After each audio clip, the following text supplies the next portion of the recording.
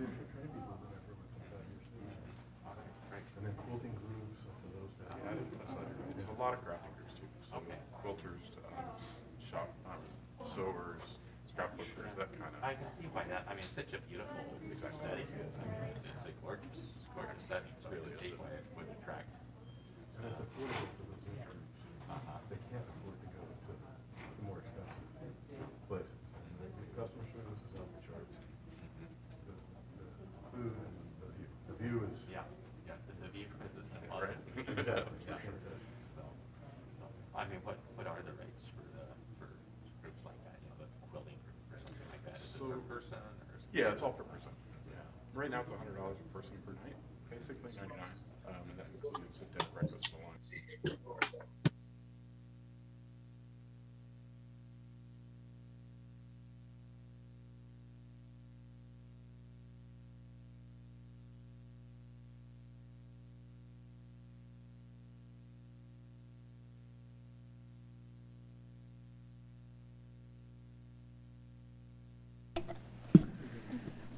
Okay, good evening, Recording everybody. in progress. It is now 5:01. I call this meeting to order. For the record, my name is Huang Tran. I'm a chair of the FedRAC meeting. And on my left is Council Member Linda Kochma, committee member. On my right is Council President Honda. She will be a voting member for today's meeting. And I believe we do have Councilmember Sefa Dawson online. Oh, there she is. Yes, I'm here. Welcome. Do I miss any Thank you. members? And of course, we all, oh, I'm sorry. We do have Council Member-elect Jack Wash here with us. Welcome, Jack. And welcome all staff. All right, so moving on to public comments. Sherry, do we have any public comments? We do have Karen Brigado.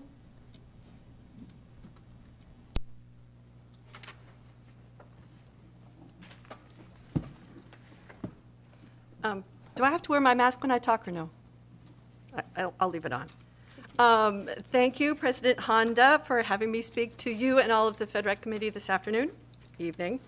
I am from the Arts Commission. My name is Karen Brigado, and I would like to talk to you about what we're doing in the Arts Commission as well as our budget. This year we got through contract for services. You know, that's the grants that we give out every year. We have given out to 10 different groups. That has almost doubled the amount of groups that we give out. They are very diverse, very inclusive, very intergenerational, and I'm excited to hear from all of them. We also, well, that takes about 85% of our budget, those contracts for services. We also have our traffic graphics box. If you've noticed the 26 boxes that are around Federal Way that are fun to look at. We're also teaming with the Federal Way Public Schools. We're honoring those students at our 4 area high schools. We're asking for arts donations from students and faculty. When we pick the one that has the most spirit, we will cover the box near the high school. We're also putting on a arts explosion.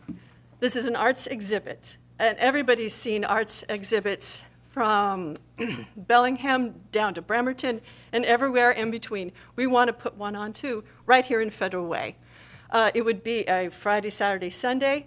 Little did I know, we used to have an arts exhibit right here in Federal Way in the late 80s. And it followed the direct course of what we want to do too. It actually rivaled Bellevue's Arts Festival. I want to see that resurrected today. But of course, our budget is low.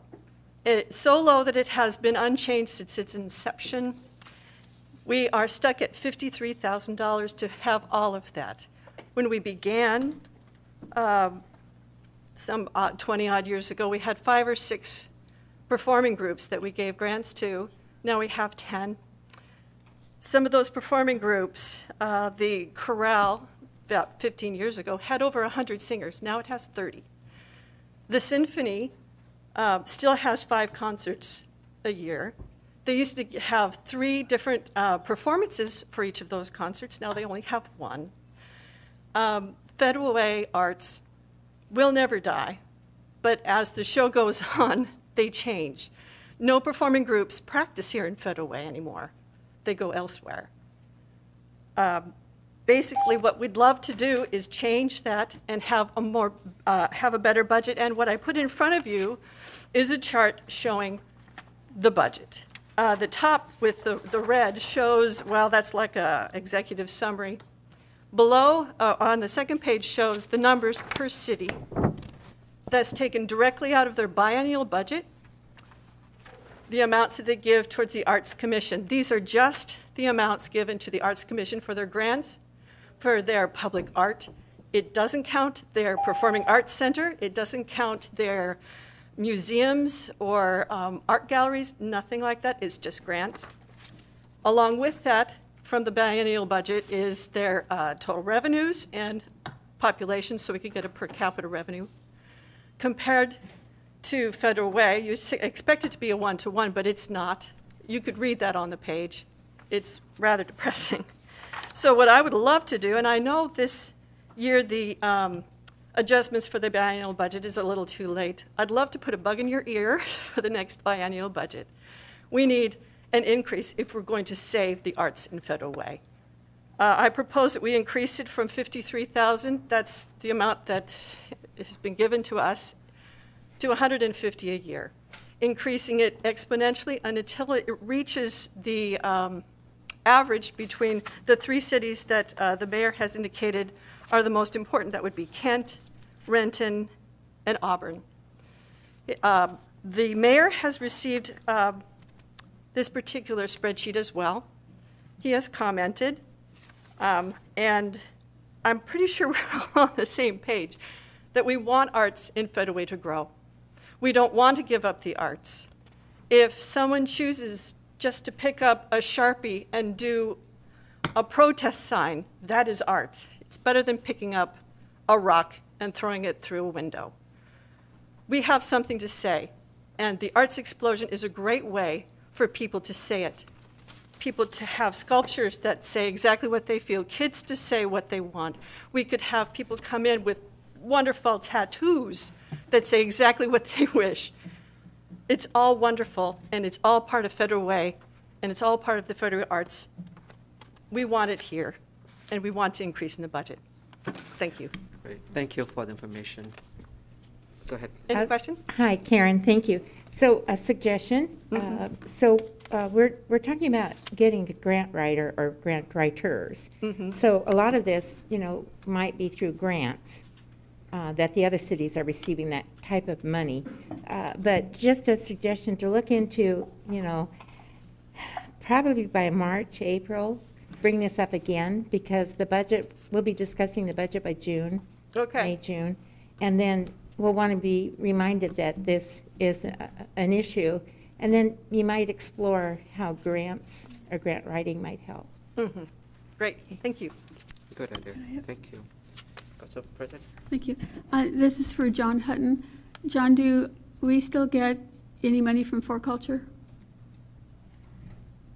We do get money from For Culture, and that money, off the top of my head, Council President, I think it's $16,000 that's spread out through Red, White, and Blues and some other programming.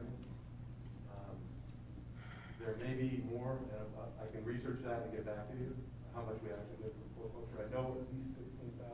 Karen may know better what we get, but I do believe we get 16,000 or more from For Culture. So I know when I was on the Arts Commission, we were not allowed to ask For Culture for money for the Arts Commission because it went to Red, White, and Blues, basically. So with us not doing Red, White, and Blues for 2 years, I think, did we get the grant from For Culture for that, and where did that money go to if we got the grant? Could you look into that for me, please? Okay, thank you. Because I think that should go to the Arts Commission if it... May I answer this? I had a talk with Pete von Rickbauer, who is part of the For Culture council. And he mentioned ARPA money. It's not just one grant, it's like 1 in 4 grants possible. Please get your grant in. And I talked to the people who do the grant writing, you know, the super secret way to get it in. I could not do it. It had to be through someone who works for the city of Federal Way. So I am unaware right now if we have any grants for any of the other things that we are doing through the Federal Public Schools, through our arts explosion, through anything. I don't have any idea. Okay. Thanks, So, Karen. Thank you. Do we have any other public comments? No? Okay, There's no thank you. public comment. Okay, we are moving on to committee business. The first item is approval of summary minutes, October 26, 2021. Move to approve. Second. We have a motion and a second to approve the summary minutes, October 26 of 2021. Is there any discussion, questions? Hearing none. All in favor, please say aye. Aye. Aye. The matter passed 3-0. We are moving on to item B, catering services at Dumas Bay Center. Rob? Good evening. Ah. Hi, Council President Honda and council members. My name is Rob Ettinger. I am the manager at the Dumas Bay Center. And before you tonight is a discussion about an extension for catering services using a contract with Cafe Pacific Catering. Some of the background is that our longtime chef resigned from his position beginning October 1st. And we contracted with Cafe Pacific in the interim to cover operational rentals that we had with food services. As we are working through our business plan and moving forward, we realized that it will be important for us to contract with a vendor to supply catering services through what we have contracted for with rental groups. And the Dumas Bay Center does contract up to 12 months in advance. And so we currently do have contracts on the books for those 12 months. And with that in mind, we are recommending that we extend the contract with Cafe Pacific through December 31st of 22. The financial impact is going to be covered by the cost savings from the chef that has resigned, as well as rental fees for all of the contracts. And we have met with Finance Director Steve Groom and have discussed these options with him, and we both feel that this is the right direction to move forward, and I'm happy to answer any questions that you might have. Let me piggyback on that and just say that this will work within the existing budget. Thank you. Thank you. Council President? Hi, so I do have some questions. Yes. And I had sent some of these already to staff, and I was told that they would be answered tonight. So I'd like to know how many caterers applied for the position. If anyone currently on staff was laid off because of this, besides the chef who resigned. And if this covers all of the staffing, there was some vouchers for dishes in here for Cafe Pacific. We have dishes at Dumas Bay, so I was confused as to why they had to get more dishes. And I was told that was for a catering event. But I'd like to know exactly what this covers. Sure. So as far as the other vendors, this is a professional services contract. This does not require us to bid that out. It is a vendor that we have used in the past that was our in-house caterer, who is aware of the full operations. He was with us for the first 11 years of our operation. And it was someone that knows the operation, that was able to step in with honestly 1 day notice to bring him in to start catering for us. We did not lay anyone else off. We have retained our 2 cooks that were already on staff. As you know, we're just starting back up operations, so it's really very quickly from when we started back to when the chef resigned. So we were able to recruit back 2 of our staff members at this point. And so no one was laid off. And if you would repeat, I think you had a third question. So when Cafe Pacific goes out to an event, they bring their own staff to serve and that kind of stuff? Potentially. So this is sorry to interrupt. This is more of a partnership contract with us. He will provide the food. We will provide the cooking staff on site. But they do cook from their operation down in Auburn and bring a lot of that pre-made food to us to put out for the groups. But he won't bring his staff, so you'll be using your own staff? He will bring us staff, and he does bring us staff. So I have 2 staff members that we currently have. They can't cover the entire operation. It's a 7-day, 3 meals a day operation. So when we do not have staff, he does backfill with that. And then We've not rehired anybody else, though. Then this contract will pay for those staff members? Absolutely. Okay, thank you. Is there any other questions? Okay. Before we vote on this, I want to mention that because I am using my iPad to follow the agenda, so I won't be able to see anybody on Zoom that may raise their hands. So if somebody can monitor that for me, please. Thank you. Appreciate it. Okay. I think we are ready for the motion. Move to forward this recommendation to the consent agenda for the December 7th, 2021 meeting for approval. I'm hoping that's right. I don't have it in front of me either. I can make says the to- motion if, okay. I move to forward the proposed amendment to the December 7th, 2021 consent agenda for approval. And I'll second that.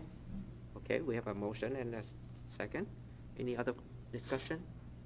Hearing none. All in favor, please say aye. Aye. Aye. Aye. The matter passed 3-0. Thank you. Thank you. Now we are moving on to item C, RFB 21-012-FWCC slide replacement. Welcome. Thank you very much. Appreciate the opportunity to be here tonight. So before you is the policy question: should the City Council approve staff to request bids for the Federal Community Center slide replacement? I'll give you a brief backup on that, some backup information. The item was not included within the approved budget for the Federal Community Center slide replacement as proposed. It would be funded by ARPA funds, allocation of up to $500,000. Should the city be awarded the King County Parks Aquatic Grant that we applied for, and I'll give you some more detail in a moment. If we get that, which we have a strong feeling that we will, we have a very viable product or a project, and we have strong information that we think we'll get the $250,000 for that, then we need to fill that gap with ARPA funds is our idea. So in the fall of 17, staff noticed significant cracking in the concrete staircase leading to the water slide in the recreation pool. The slide was shut down until we could properly assess the condition. We brought in a structural engineer from the outside. We did a temporary fix that lasted, it was a 1-year fix that was recommended. That was the best that the structural engineer could guarantee. We were able to get over 2 years out of that. So through some very hard work to make that happen. So that is the nature of the work. I think you have the memo, so I don't want to insult you by reading to you. And Council President Honda, I did get your questions. And I apologize, I could have answered those in writing to you prior, but wanted to just kind of touch on it, and I'm happy to go further if needed. So a slide replacement, this is a very, very high profile amenity. It's very unique and it's expensive, obviously. with a long manufacturing lead time associated with it. There's only a couple companies in the whole world that make these things, and obviously it's custom made for your facility to fit, and so it takes a long time. The slide is crucial to revenue generation in the building. As you know, you've been there hundreds of times, each of you. It is crucial for revenue generation in respect to birthday parties, drop-in visits. Members enjoy it every day. And it's also become a field trip destination for other organizations. All of the other cities in the area bring their day camps to us. All the YMCAs bring their day camps to us. Preschools bring their kids to us. So we have become a real destination, and that is a main draw for that. Having no slide for another calendar year is not a good look for the city. It's a source of pride for the building and the city as a whole. We get questions every day from members and visitors. They see the slide. It's obviously closed to them. They can't use it. They're on us pretty hard about, let's get this thing done. And that's exactly what we'd like to do. The project needs to go out to bid as soon as possible because of the long lead time. Our goal is to get this replaced in 2022, and the only way we can legitimately probably pull that off is to get it out to bid this year, knowing the lead time is so long to get this thing built. The city has applied again for the King County Aquatic Grant. Originally, that grant, we had hoped and we had been led to believe that it would cover the entire cost of the $500,000 potentially or more of this amenity.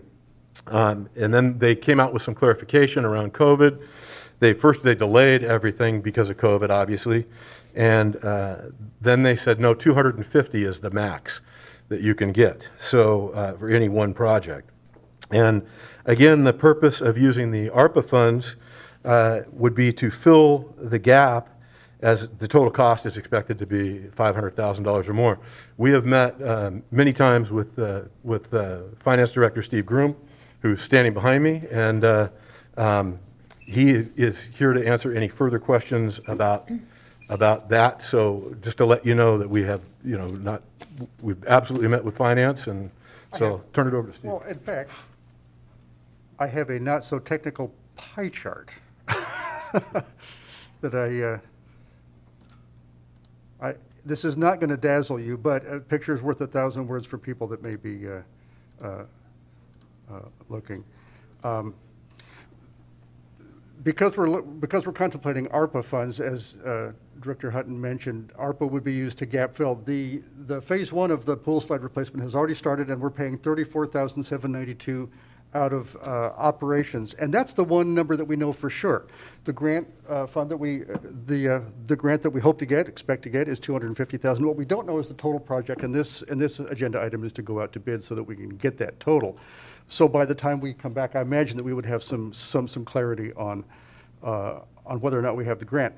Now, does this fit is this the type of project that you might want to consider using ARPA funds for? Well, it's prominent, it's urgent, it does position the city more financially stable, and it also backfills one of the programs that has been impacted by the economic effects of COVID. So I have a very simple pie chart to illustrate what it is we're hoping to attain after we get the real numbers, and so that is my contribution at this point. Fair enough? Absolutely. And I'd also like to clarify that the grant, we expect to be notified in December about the amount, but the actual allocation won't come until February. So they'll notify us, hopefully, that we're successful and we get the full amount of $250. We'll get that money likely in February is what they've told us. So, and with that, can I answer any other questions? Thank you, John. Council President? Thank you. So today this is just going out for the bid. It's not saying that we'll use ARPA money for this. Is that correct? Or is this committing ARPA money? Steve, do you? I don't think we've made any ARPA decisions. However, if we do go out to bid, the city does need to consider that ARPA would be our backstop. You know, I said it before, and every time I see this, I'm gonna say it again. We, as a council, haven't decided how to use the ARPA money. Right now, how much have we spent? For something like 4.1 million out of the 9 million that we have for the year?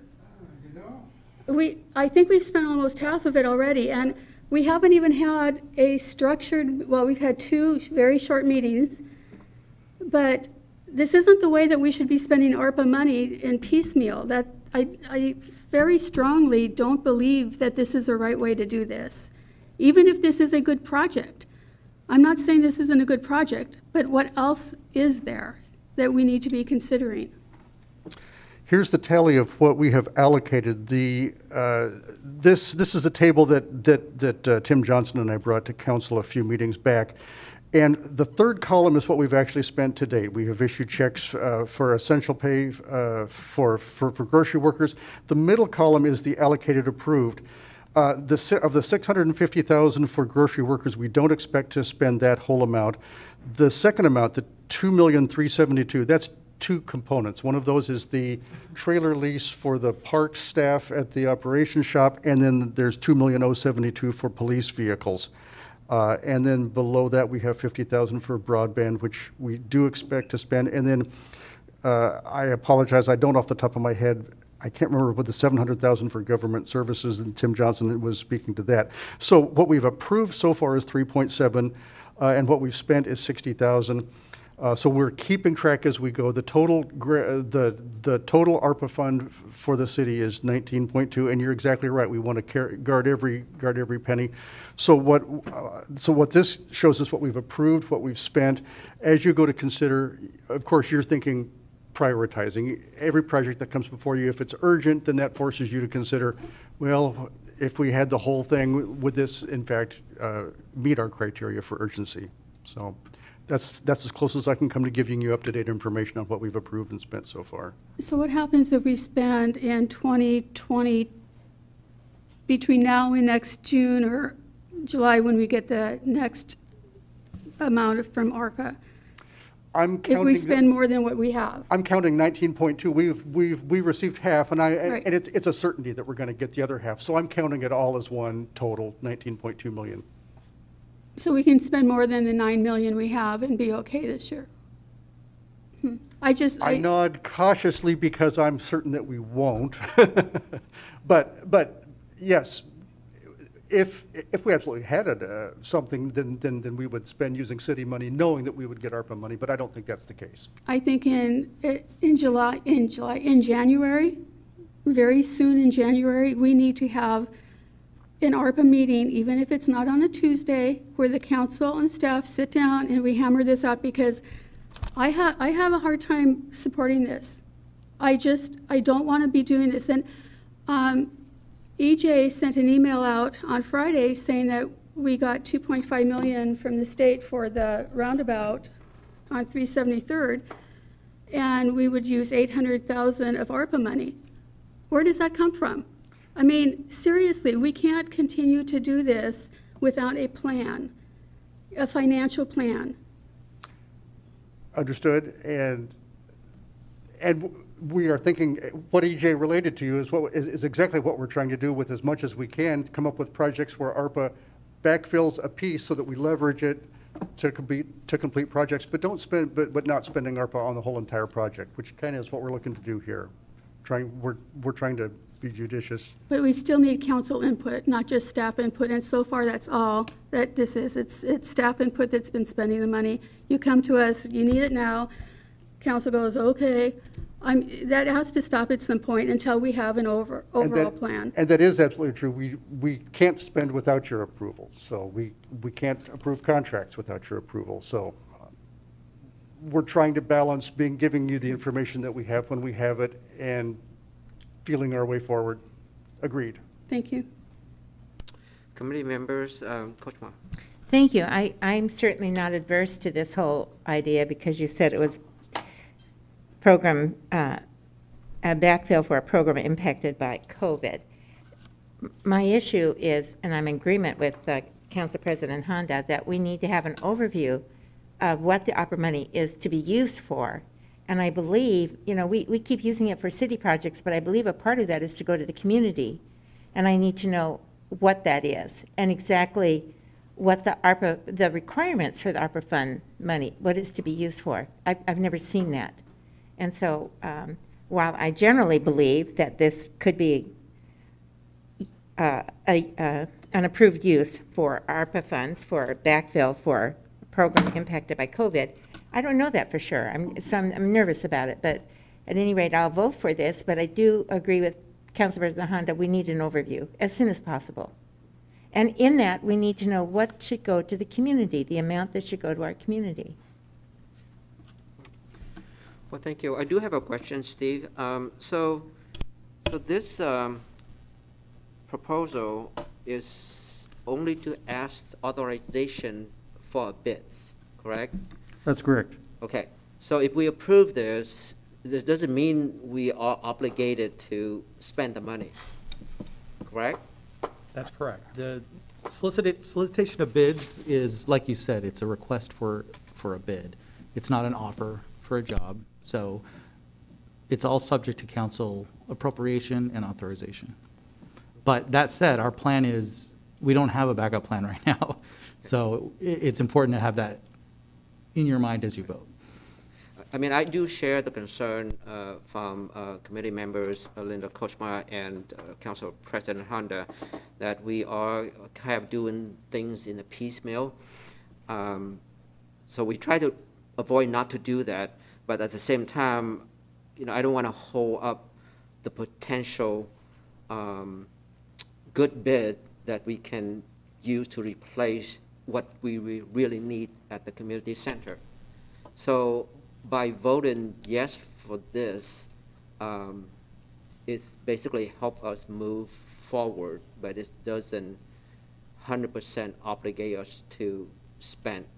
That's correct, and it will also clarify the total amount that we're going to need. Okay, I just want to make sure that. Okay, very good. Are we ready? Yes. Councilmember Yes. Dawson? Yes, go ahead, please. Leader? Yeah, hear me? Yes. Thank you so much for allowing me to ask this question. So I just wanted to understand the pie chart.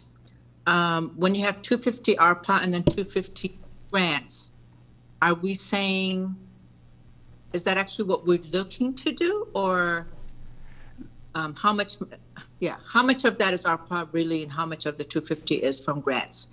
And then if we don't get the grant money, and if we decide we don't want to use ARPA money, is there the portion that we are paying, that little part in the chart, would that increase, and where would we get the money? That's question number one. But my comment is, from being on LTAC, one thing we've noticed is whenever we lose partners, or we lose, I should say, customers who utilize our amenities and our services, and when they go somewhere else because we can't accommodate, we tend to lose them permanently. So I would support that it gets repaired, and that we start using it, and not lag on that, because we do not want to, you stated that there were all these different nonprofits and different programs that do come and use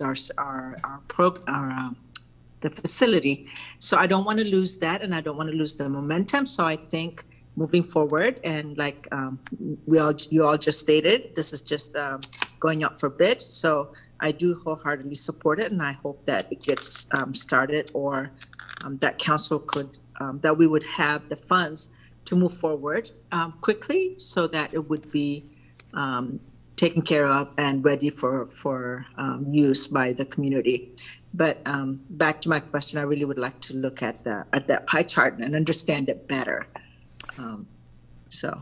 Thank you. I can answer it very, Councilmember Asifa Dawson, I think you have just asked me the most difficult question, because the pie chart, what it showed is that we are spending $34,000 for demolition out of current operations. We have an estimate, we have a ballpark of $500,000 that we're guessing that's the ballpark that the slide replacement will come in at.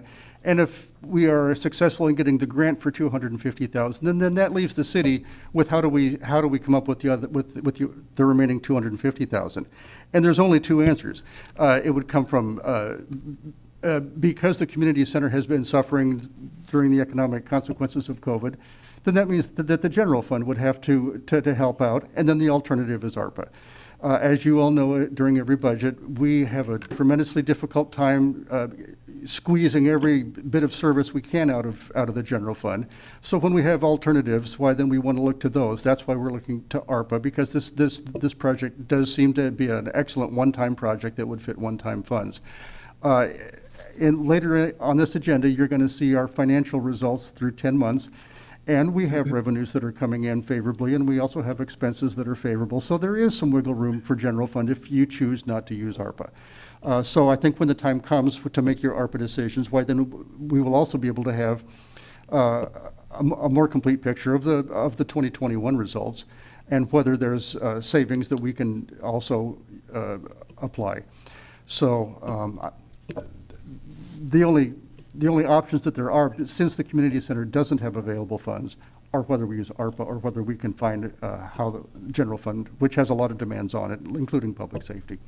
So does that answer the question? It's a difficult question to answer, but I don't want to shy from it. No, thank you so much. I appreciate it. This question is for John Hutton. Is this program revenue generating, and how much? I mean, is it significant enough for us to consider it revenue to offset any of this? It's part of the revenue piece, and it's a large part because it's the most standout amenity within the community center. Obviously, it's very visually attractive, it's very fun, it's fun for all ages, everybody likes it. So we notice when Open Swim is a lot more well-attended when the slide is operational than when the slide is not operational. When there's no slide, it's kind of a disappointment to little kids and their parents that they don't get to go down the slide because we're the only one in town. We're kind of, we're the only indoor pool that has a really fun, cool amenity, and it becomes a destination spot for birthday parties, as we mentioned, and other people's day camp, which you alluded to with the other nonprofits and the other cities and stuff that come as a destination. This is their field trip to come to the Federal Way Community Center from Auburn or Kent or Renton or Olympia. We get every other city visits us because it's such a fun pool. They can go to a pool in their own city, but they can't go to a pool with a slide. And so the slide becomes a real huge draw. And then those kids tell their parents how much fun they had at day camp on Wednesday, and we see them 2 weeks later on a weekend that the family comes up. So yeah, it is a revenue driver. It's hard to quantify, but it's absolutely real, and it's unquestionable that we do better when the slide is operational than we do when it's not. Does that answer your question? Yes, it does very well. Thank you so much. You're welcome. Council President? Thank you. Is it possible to, since it's revenue generating for people from out of town, which I don't know if they're considered tourists if they're so local, but to get money from LTAC? Did I open a can of with my understanding of LTAC is it usually involves heads and beds. I don't think a whole bunch of people come up. Okay. We're not Gray Wolf. We're a little different than that. But I don't know that LTAC would be appropriate, but I see Director Groom has his hand up. And I'll also add that the entire budget for LTAC revenue is $150,000 annually, so that would be limited, and that would add to the demands on it. Okay, just wondering. Can you tell me how much the original slide cost? And what would the expected lifespan of this new slide be? I can't tell you what the original, because it came as part of the overall building when we built the building. So I don't know that I can research that and find out what that price was within the building, but I don't have that off the top of my head, Council President. I think the new slide is, in Autumn has been working on the bid a little bit with Leaf, maybe a little bit more than me, but I'm thinking it's 25 to 30 years with the new slide and staircase being of different material that is kind of resistant to failure. The problem with the slide and the failure point was concrete staircase, and concrete, no matter how good it is, is susceptible to the rigors of a very hot, steamy environment and a lot of chemical. And so, and then just a ton of use. You put 5, 10, 15, 20,000 steps a day up at any staircase, kids and adults running up and down the stairs, the new staircase will not be made out of concrete that can potentially fail ever. So I think it's a much longer, it'll probably last, I'm going to guess, 30 years. That will be part of the bid to see what life expectancy And John? Is required. When we were talking to Leaf, he did indicate that there would be warranty language that he would expect to see in the bid packages in the neighborhood of 20 years on a warranty, so we would expect a longer life. Because I'm also thinking about replacement cost as well. It would be interesting to see what the original slide cost. I'm sure it's somewhere in the paperwork when the building was built. Yeah, we can certainly research that. I'll support going out for a bid, but at this point, I don't support using ARPA funds until we've had our discussion and deliberations on how that money is going to be used, so, thank you. Thank you. Committee members, Coach Ma? Thank you, Council Chair Tran. I would make a motion now, if you're amenable to that. I move to forward authorization to request bids for the Federway Community Center slide replacement to the December 7th, 2021 City Council consent agenda for approval. Second. We have a motion and a second. Is there any other questions or discussion? Hearing none, all in favor, please say aye. Aye. Aye. The matter passed 3-0. And we are moving on to item D, Washington State Department of Correction Master Agreement, Class 5 Community Restitution Programs. Autumn, welcome. Good evening, Chair Tran, Council President Honda, committee members. Thank you for your time. Before you tonight is the Washington State Department of Corrections Community Restitution Program Master Agreement. In 2019, the city entered into its initial master agreement with the DOC to provide work crews throughout the city. They have provided work crews throughout Town Square Park, the Town Center Steps, Performing Arts and Event Center, as well as some illegal dump site cleanup over the past 2 years. Unfortunately, in 2020, as with a lot of us during COVID, that program shut down. During that time frame as well, they made changes to their master agreement to help protect their workers as well as their supervisors. Our current contract does expire in June of 2022. They have come back to us with new language in a master agreement and asked that we move forward with a new master agreement, voiding the old one to bring us up to standard for what they do with all of their other contracts. So the one before you is that. In addition, throughout our last budget cycle, we allocated additional funding to the DOC work crew program. And so we would like to, at this time, ask that we enter into a new agreement and create a budget of up to $75,000 on this contract to allow for additional cleanup throughout the city. And I believe Steve has a little bit more insight financially in regards to this as well. Just a slight bit, and all I'm going to all I'm going to add is that this is within the current budget, so there's no financial impact. This is within the city's existing budget. And I'm happy to answer any questions. I know there was a couple that came up via email, and if those are still questions, I'm happy to answer those at this time. Thank you, Autumn.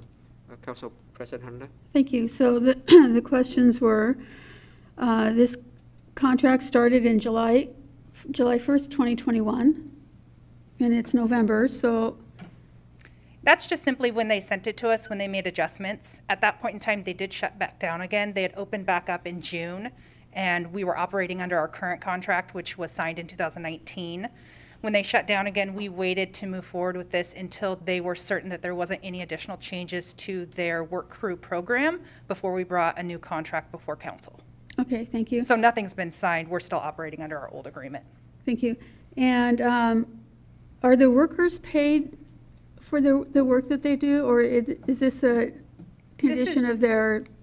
This is in lieu of jail or to work off fines that they may have. Okay. And they're not all City of Federal Way crew. They may be from Seattle or other places around King County. We do pay Department of Corrections a per day cost per worker that arrives on their crew, though. Okay, thank you very much. Committee members, Coachma. Thank you. So, describe to me, are they totally only cleaning up in Federal Way, or is it in King County as well? Our program only cleans up in Federal Way. Department of Corrections does have contracts throughout King County with other cities, but that would be something that would be a separate crew, separate supervisors. If supervisors pick up in Federal Way and come to one of our projects, they're in Federal Way and dedicated to us that entire day. So if I'm John Q. Public, what am I going to see? What are they going to be cleaning up? They rake out the beds at the Performing Arts Center. They pick up litter all around the old Target property, Town Center steps, litter throughout Town Square Park, litter and leaves and other things throughout the beds, all up and down Pete Von Reichbauer. They've been back in the Hylabos. They've been at Steel Lake Park picking up garbage at illegal dump sites. It's kind of a wide variety that you would see. It depends on the day and where the need is within the city that day. Just wondering if they've been at the Performing Arts Center lately. Yes, you've probably seen them. They were there today. They were? Oh, Yep. okay. Oh, that's good, because I saw the weeds the other day. Yeah, it's something that they're constantly working on, and they just started back up again last week, so we have not had them as much as we would have liked because of COVID and safety protocols, but they're back now. Thank you. Thank you. So I have one more question. Down in the south a few years ago, I saw a group of prisoners doing work along the highway, and they had an officer with a gun watching them work. So that's not how this works, right? No. No guns present, nothing like that at all? No, and the supervisors are typically supervising 2 to 3 at max workers. So there's a very short ratio of supervisors to workers to make sure that they're able to keep tabs and keep them on track. Okay, thank you. Reminds me of a movie I just watched, Oh Brother, Where Art Thou? That's pretty interesting. So, Chair Tran, I have a motion. Yes, go ahead, please. Thank you. I move to forward the proposed agreement to the December 7th, 2021 consent agenda for approval. Second. We have a motion and a second. Is there any other discussion? I'm just wondering, do we include the amount of money in the consent agenda for, I mean, does it? It is not necessary. Not no. necessary. Thank you. All right. Okay. Thank you for that. All right, we have a motion and a second. And no more questions. All in favor, please say aye. Aye. Aye. The matter passed 3-0. Thank you, Autumn. Thank you. And now we are moving to item E, Wi-Fi site lease amendment number 1 with DM Ventures FW Center LLC. Thomas, welcome. Thank you, Chair Tran, Council President Honda, Committee Member Kochmar. Before y'all make this really quick, that name has actually changed quite a few times since we've been in this lease, since 2005. With them, it started with J&Y Investments and has changed many, many times through the recession and now to its current DM Ventures. We use the site for Wi-Fi site point-to-point links as well as having a Safe City camera on top of it. This existing lease that we have, this is an Amendment 1 to it, concludes this year. This is Amendment 1 to allow a potential use of a 5-year renewal period. The current lease has 2 of those options, so we are exercising one of them with this proposed lease. And the total for the next 5-year chunk is $22,260 over the 5 years, and that comes out to about $4,400, $4,452 a year, and that's including the electricity that we pay for. That's it. Any questions? Committee members, any questions? Look like you get I have none. Oh, my gosh. All right, I will entertain a motion. Oh, Go ahead. I move to forward the proposed site lease amendment to the December 7th, 2021 consent agenda for approval. I'll second that. Okay, we have a motion and a second. Any other discussion? Hearing none.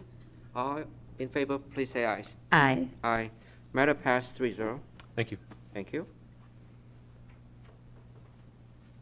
We are now moving on to number F, AP voucher 10/16/2021 through November 15, 2021, and payroll vouchers from the 1st of October to October 31st of 2021. Chase, welcome.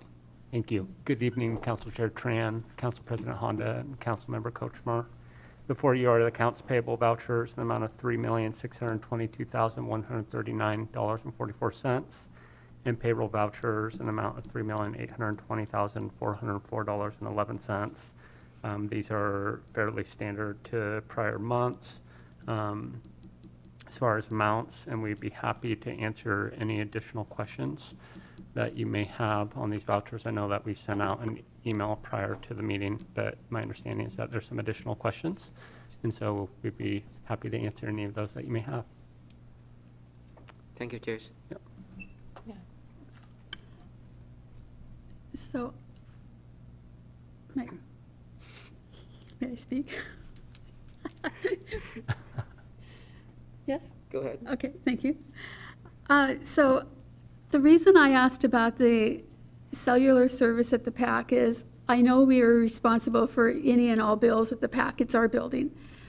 I have just never seen a cellular bill for the PAC, and I'm concerned about the rest of the PAC, and if we're going to get hit with a huge number that we need to cover for the end of the year. You know, we've had COVID. I understand it's been closed. We still have the expenses. People have still been employed there. So that's a concern. Will we see anything with the PAC and how the finances are? Yeah, so it is in the monthly financial report each Right. month, as well as we're not bringing any amendment to the budget that is going through a second reading on December 7th for additional funding for the Performing Arts and Event Center in 2021. So Or 2022. the supplements that we've given the PAC so far have covered everything we need to cover. That's correct for Up to the this point. 2021-2022 budget. We're not expecting any surprises like we had last year or the year before. There's not an additional amendment in the budget amendment for December 7th.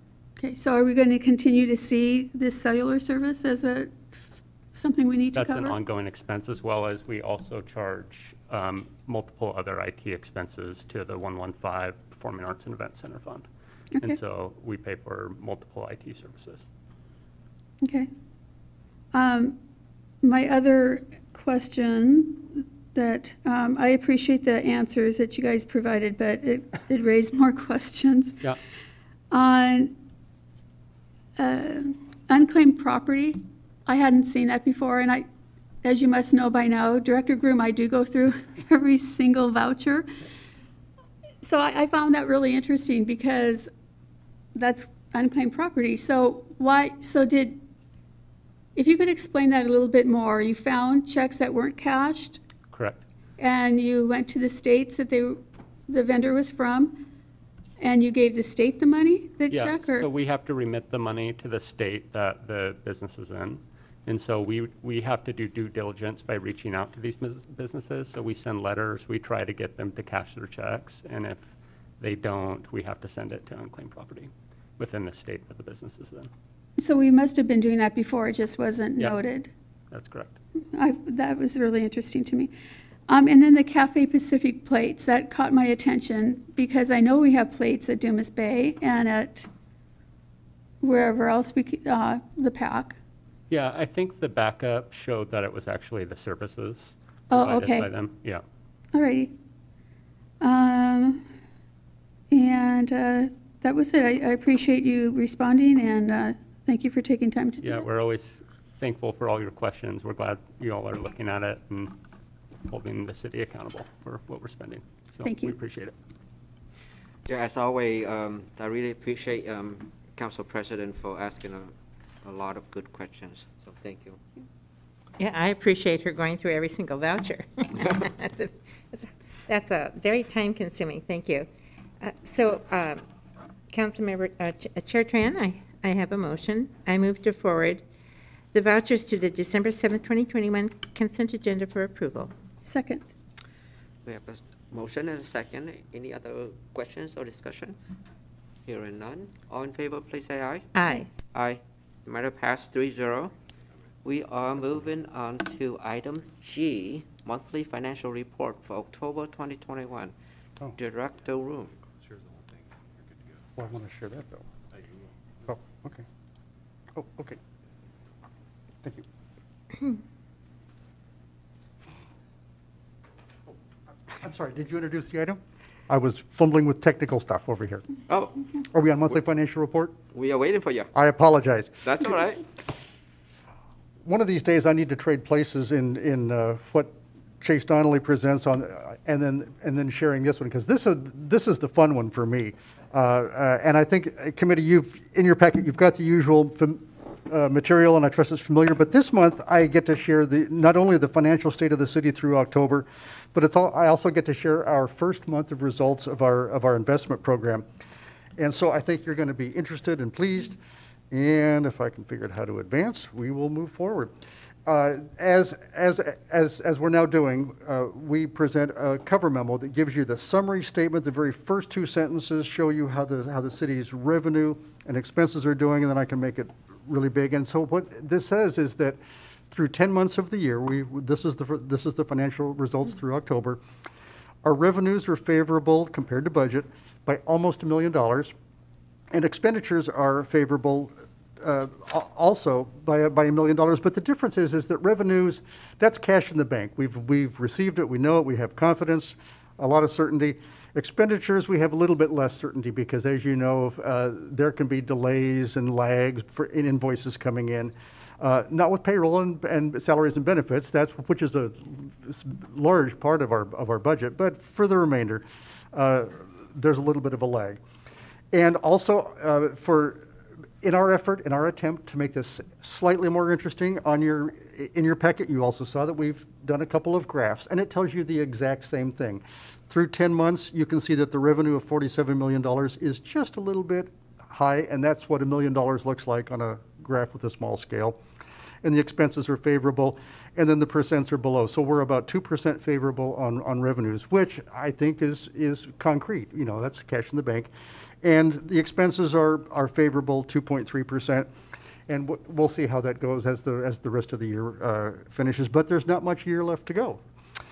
I have a cash graph, and if you look on our screen, you will notice that the cash bumped up in total again in September. Now, don't get too excited because that's just our normal property tax coming in. In a couple of months, we're going to pay our debt payments in December, and it'll go back down. However, isn't it gratifying to see that the cash balance in total for the city is stronger than it's ever been?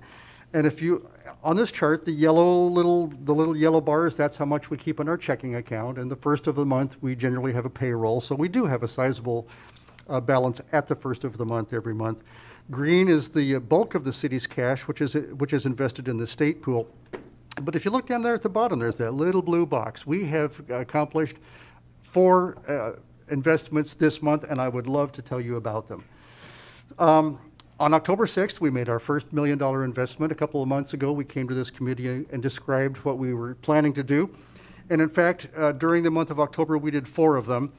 So this is a new item for our report. And as you can see in this little table, what this says is that of the total $78 million of the city's cash, $74 million is still in the state pool where it's earning 8 basis points. That's a fancy way of saying 0.08%. So if $74 million was in your money market account earning 0.08%, you would expect to earn $59,000 in interest over a year. And this is a variable rate. This acts like a variable rate money market account. And not complaining about what the state treasurer does, they have liquidity and every city can draw it out whenever they need it.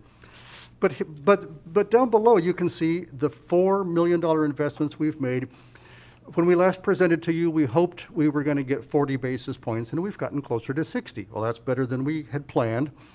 So what this means is that $4 million, which is about 5% of our total, is going to earn $24,000 over a year's time. That means that 5% of our total cash is earning 29% of our total revenue. And we're going to continue to do this, $4 million every single month. And the reason we're only doing 4 is we're trying to pace ourselves and not expose ourselves to just the interest rate risk that exists right now. So in total, you can see that our average yield has come up a bit. And over the next 12 months, you would expect to see 83,000, not just 50, 59. And that's only after 1 month. So the significant increase, of course, is due to the four $1 million investments that we've made. If you look at a pie chart of the total city's cash, you can see that there is still quite a bit still left in the state's pool, in the state investment pool. But what you also see is you have these little tiny pie slices. So you're seeing a little bit of diversification. Not that we think that there's anything risky about the U.S. Treasury or the Federal Home Loan Bank or Fannie Mae. Those are all government-sponsored enterprises, so they're all AAA rated. So as far as safety goes, there really isn't a whole lot of reason to diversify by issuer. What we were doing at each point was just grabbing the best yield that was available at the time. So if I look at diversification by maturity date, we're in October 21, and I've put a little circle, a little square over each of the Octobers so that you can see all we did is we bought a 3-year investment out into October, and then we started working our way back for 3 more. And so when October of 2024 rolls around, we'll have $1 million that matures. We'll reinvest it at whatever the rates are at that time, but there'll only be $1 million at risk for the prevailing rates at that point in time.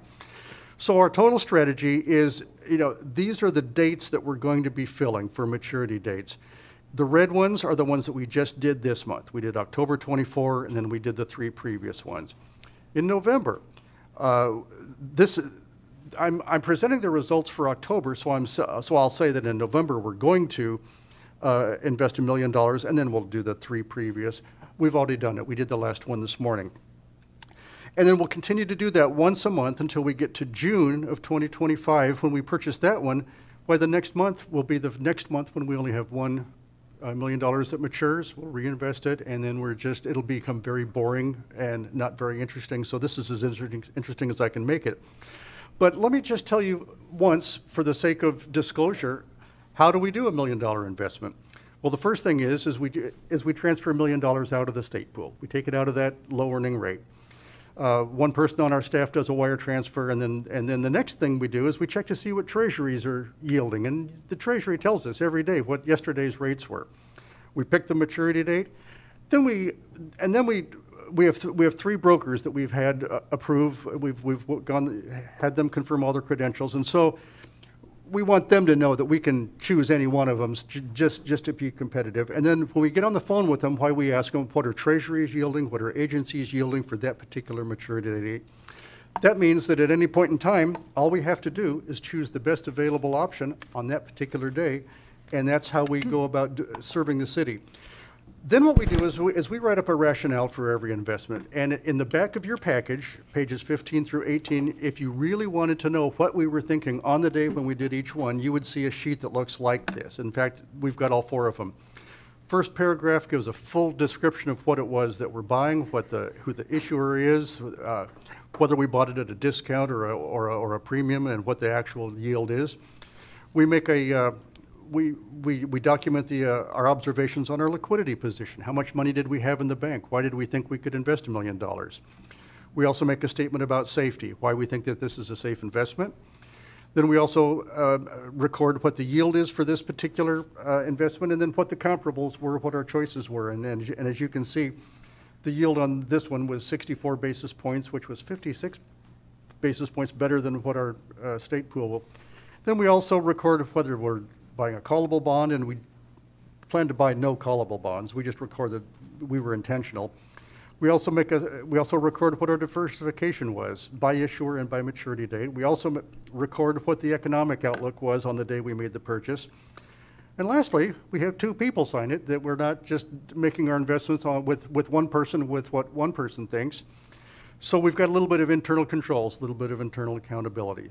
We don't expect anybody to ever read this. We're happy to show it to the auditors when they come in and say, why did you buy what you bought? But it's not terribly difficult to jot down what we were thinking. So we here at the city have $1 million investment team, and I'd like to introduce you, and it's people that you know. This is us. We all huddle around my desk. We plan what we're going to do. We talk about what we're going to do, and then when we get and then we put a broker on the speakerphone, and we find out what what's available, and this is your city team, hard at work, putting our money to work, bringing in a little bit more revenue than we used to. So I wanted to give them some credit. That's Sherry's over here taking notes for us. Chase, you know, and then Linda is kind of semi-cognito. But that's all four of us. And so that means if I was to get hit by a bus, the three of them know how to do this. So that's a good thing too. So just to wrap up the investments, we got $4 million done in October. Our average yield was better than we had hoped. 5% of the port. Now this is a message that you, the city council, could tell anybody you wanted to in the committee, because this is the governance under your watch. We're putting city money to work, and so far we've got 5% of the portfolio earning 29% of the investment revenue for the city, and we're going to improve that every single month. We also have new to your packet. We know that we always report business license revenue. What we thought we'd do is we would try to record some of the activity behind that, and all this is a graph of January through October. Blue is the current year, and this is the graph is the number of business licenses were issued, and we find this interesting. This isn't dollars, this is number of business licenses. And so you look back, it isn't particularly comparable. You know, each June is high or low, that kind of there doesn't seem to be any seasonality, but this is also interesting to see how many businesses are getting licensed in the city currently. And you can look at last year. If that's of use to you, it's a nice little reference chart. So after that, in your packet, we also have the usual charts for sales tax revenue. It continues to come in higher than last year and higher than budget by quite a bit. It's significant. And so this seems to be the single biggest economic indicator for the city. It's also the most material, because on the axis, that's a $16 million budget, and it's coming in better. If we look at utility taxes, it's kind of the same story. It's coming in better than last year, better than budget, and that's also that speaks strongly to how we're performing this year. And then real estate excise tax, this is remarkable, and this is a function of both volume of real estate transactions and the dollar amounts are increasing. So we budgeted cautiously, and the revenue is coming in very favorably. Now this is restricted revenue. This is restricted for streets and parks projects. So this just gives us some reserves that we can be able to look at and apply to the things that are on the list. There's a long list of projects, and EJ and John Hutton will not be shy when it comes to be budget time next year. So just in conclusion, I want to make sure every month we come and give you an accountable, transparent report on how the city revenues are doing. They're favorable. Expenses are also favorable, but we're watching them because there could be invoice lags. October, we invested $4 million, and we will continue to report every month, and I'm pleased to bring good news always. Happy to take any questions, and I always want to put as my final slide that we're trying to be an increasingly well-managed city, and the finances want to be a part of that. So, thank you. Steve, thank you for that report. Excellent. Any members, do you have any questions for Steve? Go ahead, please. Thank you. Steve, thank you very much. Interesting. We used to talk about, the different revenue between the different sales tax areas, such as the Commons Mall and the Costco area, and I don't know if you still look at that, the sales tax from the different retail areas. I know that we do get the confidential sales tax information, and we don't disclose it by any individual retailer, but by geographic zones. Mm-hmm. I haven't looked into that. I will. That'd be interesting. I'm just curious. I'm really curious to see how much we've lost in the Commons Mall area since. Sure, because we want to keep our thumb on the pulse of what's going on with the economy, not just that it's good globally. What I'd really like to see in the future, though, is a matrix of the bond issuances that we have outstanding with the maturity dates and the interest yields. On our debt that we've issued? Okay. Yeah, I think we used to have 6 or 7 outstanding bonds. We used to have a matrix that I could look at, and I haven't seen that in a long time. I'd be happy to do that. I've been a little bit hesitant about making too many changes to our monthly report, but since you're asking, I would love to. Yeah, I'd like to see the maturity dates and the current interest rate returns plus what the interest rate return is if it were, when it's callable, Mhm. or if it's callable. Sure. Thanks.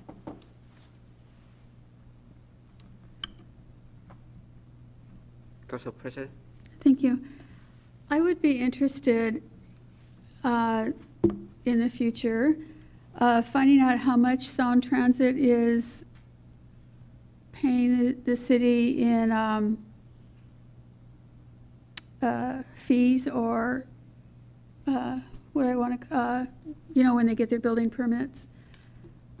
Fees and permits paid by Sound Transit, I will look into that. I know we had talked about this for a while before they started their work here, and we're told that we would be getting some money from them. So I would just be interested in how much that is on a monthly basis that Sure, we're I think I've getting. heard some discussion internally. I don't have it off the top of my Okay. head. Yeah, and it may be a fixed amount, but I'll find out. Okay, thank you. And Chair Tran, I would also like to know, I believe we have a, for affordable housing, if they build in the downtown core, that they are allowed to not pay for the school impact fee or the fire impact fee, I believe. Is that, I think we were going to look at that, whether that was, I think it was open-ended, and we were going to see if that was. I talked with Brian Davis and EJ at our last meeting, and they're going to look at that and bring it back to us In what meeting? soon. No, I mean what meeting? Oh, the last council meeting. Oh, at Last a week. council, Yeah, last at a week. regular council meeting? Yeah, I talked with them last week at the council Yeah. meeting about that. Yeah. And they will talk to us, they'll look into it and bring it back to us. At a committee meeting or a council meeting? We Or didn't, whoever. yeah, we didn't come up to that level of where, Okay. wherever Okay. you'd like it to go, we can send it. I would think probably LUTC, but Wherever, yeah. yeah. Thank you. Okay, very good. Well, Steve, I know I said it before, but I really want to say it again because this is really, really great. I love your summary, your chart and graphic. It's easy to follow, especially the summary. Instead of us going through the report 50, 60 pages, we can just look at a few pages and know the financial health of the city. So I really, really wanted to tell you how much I appreciate that. I do have a couple of questions. So right now, we are putting away $4 million per month, right, Yeah, into that's this correct. New investment. And we are going to do that for 9 months? 9 months, and that'll get us to 36 million, which would be half of our state, and then we can reevaluate. Okay, so, yeah, that's my question. Remind me again, why did we kind of stop at that 36 million, but not go a little bit more? To be honest, I knew that I wanted to gradually work our way. We didn't want to do it all at once, subjecting ourselves to the interest rates right now. So I thought it would be palatable to suggest a cautious start at halfway. Did I pick it right out of the air? Maybe. But I also want to build confidence and credibility with you, the governing body, and with the mayor and with the finance staff. So I think we're doing that. Because ultimately we're going to say, how much do we need to keep in the state pool anyway, and how much can we put to work? And since we have a long trend, we can see what the seasonal fluctuations are. There's not many surprises in the city budget. Got it. All right. Thank you. I think that's the only question I have, actually. I would entertain a Okay, motion. Chairman Tran, we have Councilmember Asafat, I always say it wrong, Dawson. Councilmember Thank you. Asifar Dawson, go ahead, please. Thank you. Thank you for trying to say my name. Appreciate it. So the new business or the business licenses that you mentioned, Yes. do you know how many of those are new businesses by any chance? I hesitate to speak terribly authoritatively, but I think these are all new business licenses. I think, it's Chase? That is correct. That is correct. And- They're all new businesses. For this, how about for the prior months? Each month is the new business licenses for that month. Yeah. Oh, wow. Okay, great. Okay, thank you so much. That's good to know. Thank you, Chase. I have one more question, if you don't mind. Under jail services, I don't see, and I might be missing it, our average ADP. It says a year-to-date average ADP has been 26.3, but what was last month's? Because we were getting a monthly ADP. Which page is that on? That is on page 159. Mm-hmm.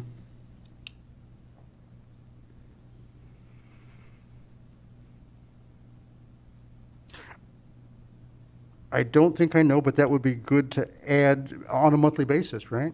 Yeah, well, we used to get it, yeah, so Mm-hmm. it would be nice to have that back. Mm-hmm. Thank you.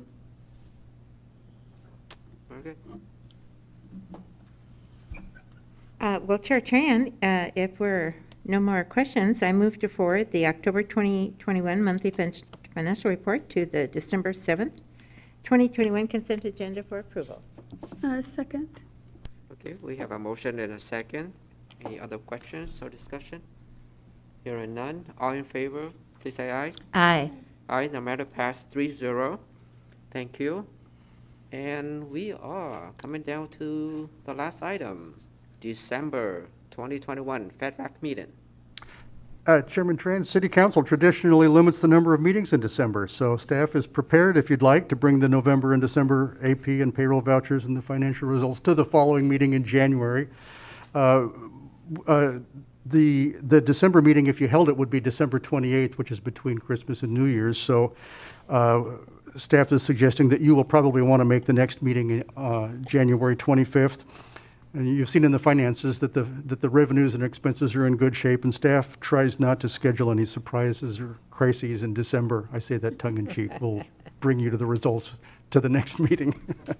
But if we miss the December 28th, we are going to really miss you guys, right? Yeah. No, I'm on my way to Hawaii. No. I'm not missing. No, I actually very supportive of that. I mean, staff and council members deserve their long vacation with their families. So yes, I agree. We'll meet in January instead. We will miss you, and we'll bring you double reports. All right. Okay. Well. Bye, Lydia. That will Bye-bye. conclude our meeting. And once again, thank you very much. Thank you. I'm sorry. Thank you, Chair. Happy Thanksgiving. Happy Happy Thanksgiving. You too, Lydia. Good to see you, Lydia. Thank you. Thank you, everybody. Have a good night.